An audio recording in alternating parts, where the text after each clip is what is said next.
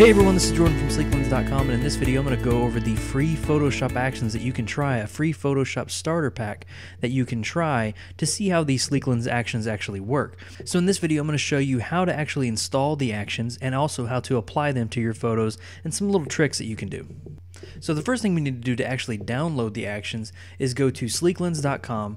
You can click on the For Photoshop tab and then click on Photoshop Actions. Here you're going to see all the Photoshop actions that we currently offer. You got a lot to choose from here, but all the way at the bottom you're going to see free Photoshop actions bundle. So I'm just going to click on that.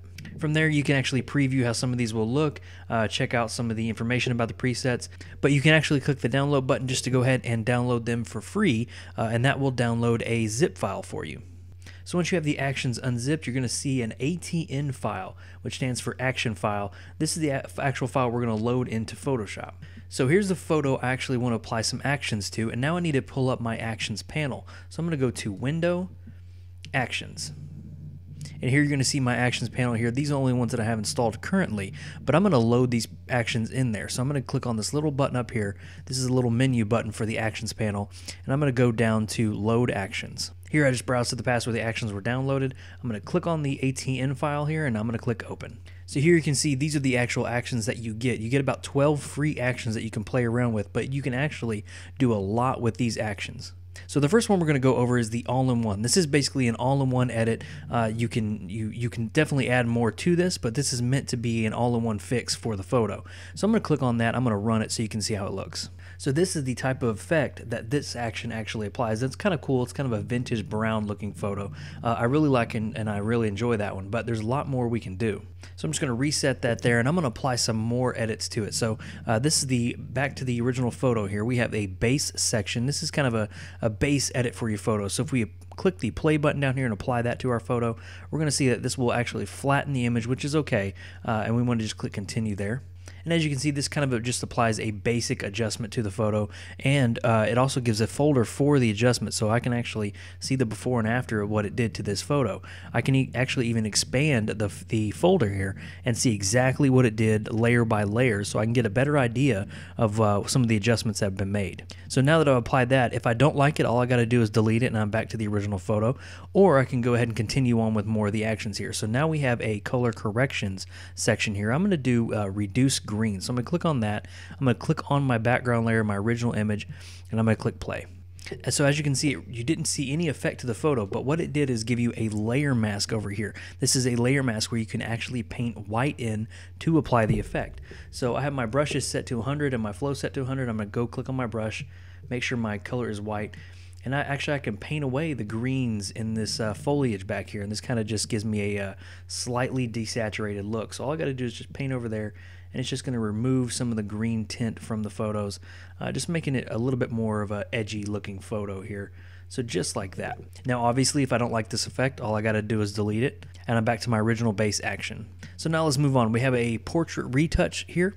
I'm going to click on that one, and I'm going to click on my background layer again. Remember to always click on your background layer. I'm going to make sure I click on that one, and I'm going to click play. So you're going to see a little dialog box on some of these actions, and on this particular one it says, with a black mask selected, use a soft white brush at 100% to smooth your skin. So we're going to actually smooth the skin of this person. This person really doesn't need it, but we're going to do it anyway so you can kind of see the effect it gives. So I'm going to click continue, and here is our black mask, just like we did on the reduce greens color correction. We're going to get a white brush, and I'm going to paint in on the face. I'm going to zoom in here, and I'm going to paint on the face and just smooth the skin.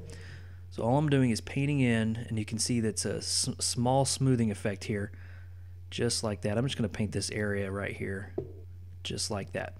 Now, if this is too much, there's one way to correct this. You can actually just lower the opacity of that layer. So all I got to do is lower it, and it goes back to the way it was before, or I can go all the way to 100, and it's really smooth skin. So I'm going to go ahead and get rid of this one again because this person doesn't really need it, but that's the beauty of this. Each action that you apply applies its own little folder, so you can get rid of them as you need to. So here we have more enhancement tools here. These are kind of like color changes here. So I'm going to click the background, I'm going to click on Whisperer, and I'm going to click play again.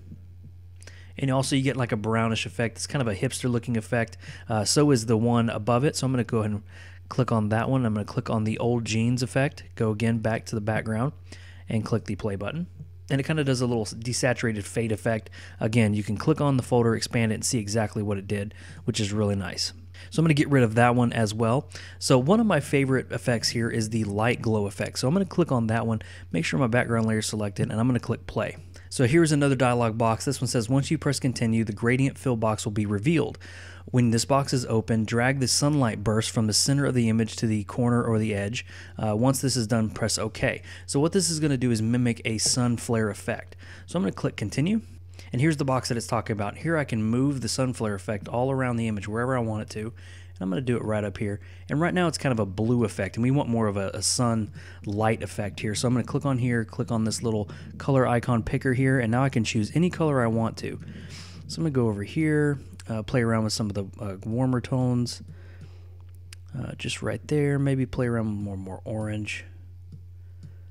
So just like that. So now I'm going to click OK there. I can actually change the angle if I wanted to, but I'm going to keep it the way it is, and now I'm going to click OK. So there's our sunburst effect. We can actually decrease it if we want to remove a little bit of the effect.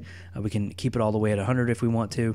We can also take a black brush on this white layer mask here. We can take a black brush and we can kind of paint it away from the person's face. It's a little bit too much in their face. So I can get my brushes, I can back my brushes down to roughly around 40, 45 on both the flow and the opacity. And all I got to do is click a couple times around the face, and what it does is just take away that effect from the face, but still leaves it behind them. So just like that. There we go. And if I want more back, all I got to do is change my brush back to black and paint it back in. So that's the beauty of having layer mask actually added to the action once you press it. So in this free starter pack, we also have a couple bonus ones here. I'm going to click on that and see what these do. We have a prey line one right here. Click on that. Kind of enhances the colors a little bit. And we also have an autumn feel. And press the play button there, and then there we go. That's another great effect. So you can see you can combine tons of these actions together if you wanted to create a really cool photo like this. Any one of these actions can be used to create a great photo by itself, but combining multiple actions in one will really make a great looking photo just like this one. So again, if you want to download the free Photoshop Actions Starter Pack, head on over to Sleeklens.com or just click the link in the description down below, and that'll take you directly there, and you can download these free to try for yourself. Alright guys, thank you for joining me in this video. This has been Jordan from Sleeklens.com, and I'll see you in the next video.